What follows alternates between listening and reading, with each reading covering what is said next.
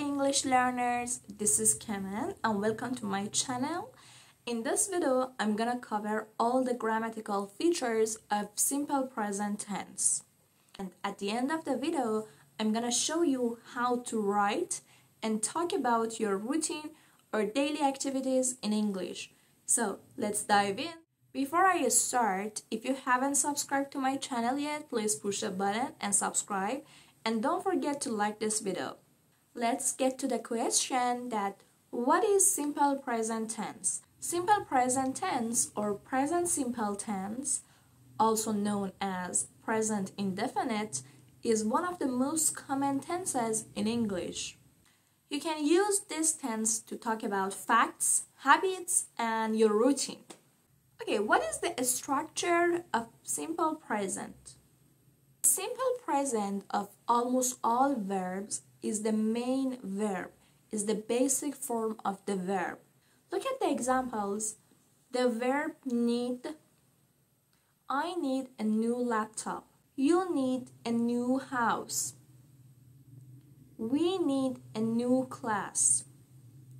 They need a new car. The verb here is need, and it is used in the base form. But there is an exception. When we want to talk about third person singular, we add s at the end of the main verb. Look at the verb need. She needs an English book. He needs a bigger bicycle. The cat needs to be fed. So, when you want to make affirmative sentences in the third person singular, you need to add s to the main verb, like the examples I showed you. Let me give you some more examples. The dog drinks water from its bowl.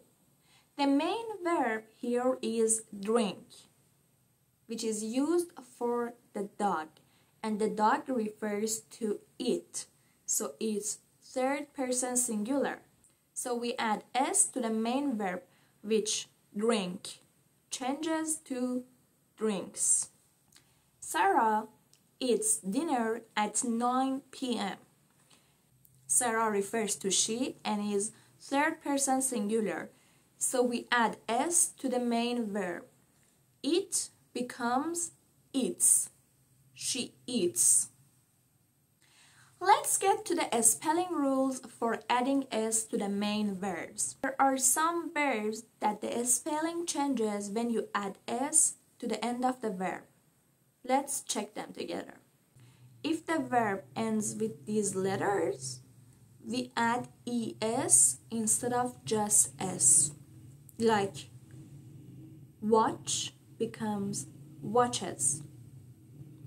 Kiss becomes kisses.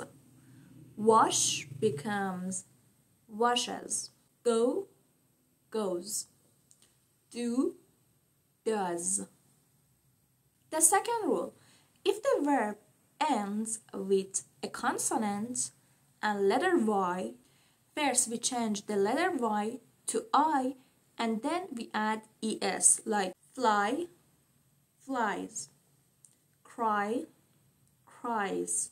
Study, studies.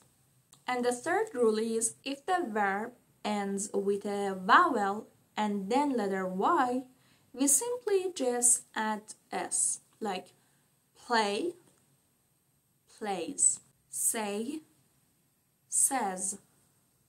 Stay, stays. Now we talked about affirmative sentences in simple present. What about negative forms and question forms? How do we make them? How do we structure them? The present simple tense has the auxiliary verb do. We use the auxiliary verb to make negative sentences and the question sentences. In the simple present, do and does, do not or don't, does not and doesn't are the auxiliary verbs of simple present. But they also can be the main verbs. You need to be very careful in this. Look at this example. I want to do my homework. I want to do my homework is an affirmative sentence. It's a positive sentence, right? So we want to make it negative.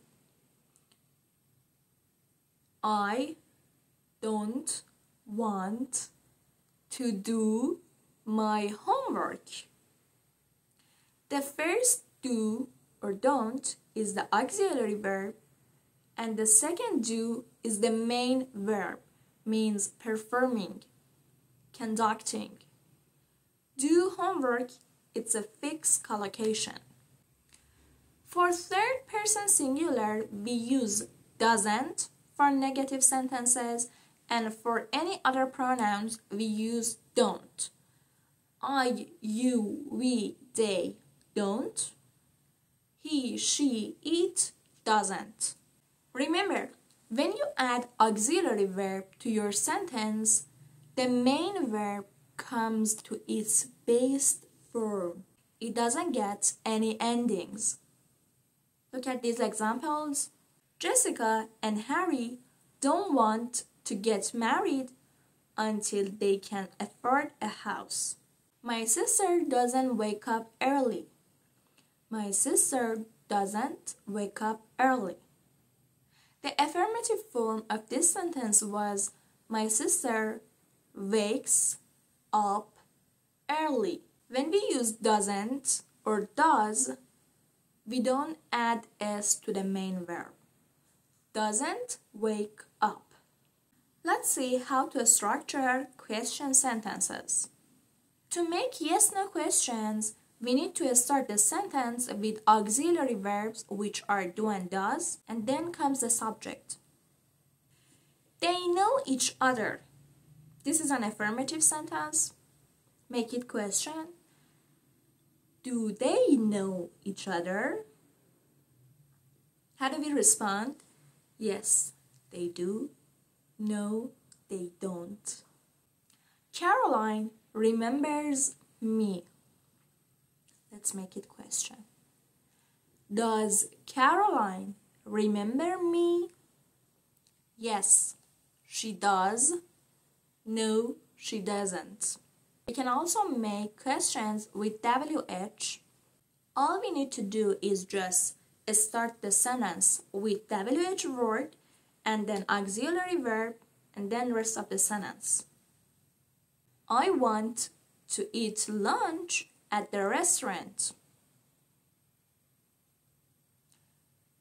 Where do you want to eat lunch? Where do you want to eat lunch?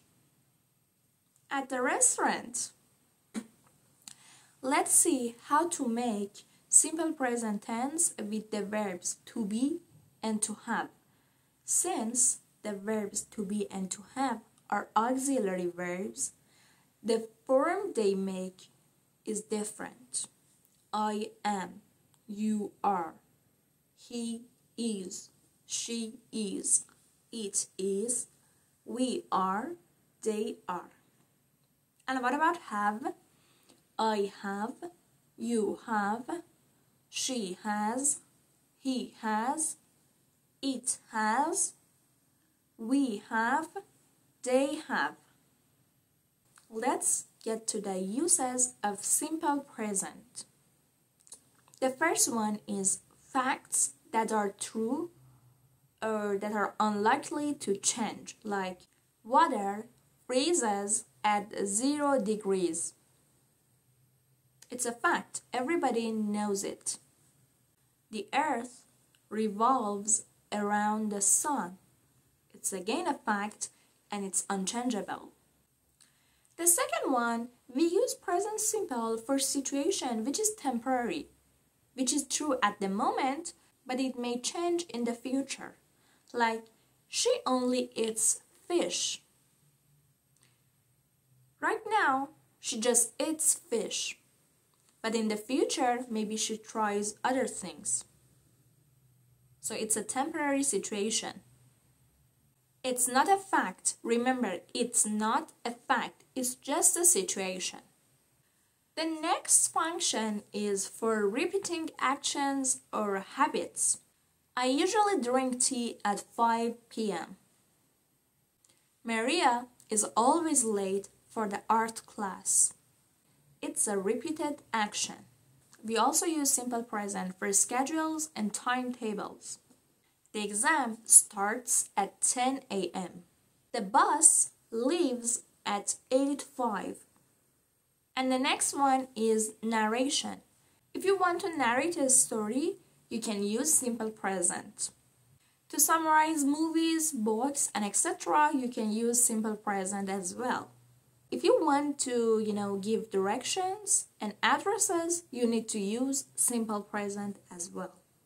Now, I'm gonna read a paragraph about my routine so you can, make it an example for you and write your own routine or daily activities.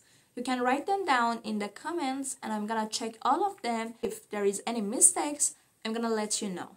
Let's go. I usually get up at about 6 or 6:30 in the morning.